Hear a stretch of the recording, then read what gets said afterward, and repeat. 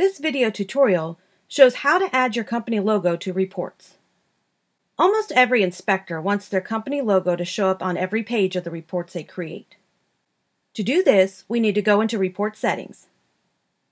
We can do this either by clicking on the Settings tab or clicking on the Report Settings icon on the toolbar.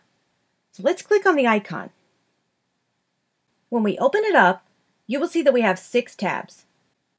To add in a company logo, let's go to the Header tab. On this tab, we have a series of options to set up the page header the way we want.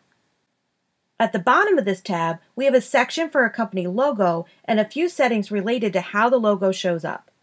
To add a company logo to each page, click the button and then select the logo that we want to add in. By default, the logo will appear in the top left corner of each page of the report. You can customize where this shows up as well as the rest of your page header by clicking on the Edit Customize Layout at the top of the window. For more information on setting up a custom page header, watch the video on setting up custom page header. Now that we've added in our logo, let's take a look at the printed report to see how it looks. To do this, we'll click on OK.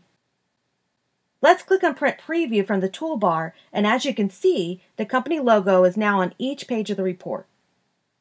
This concludes a video on adding your company logo to reports.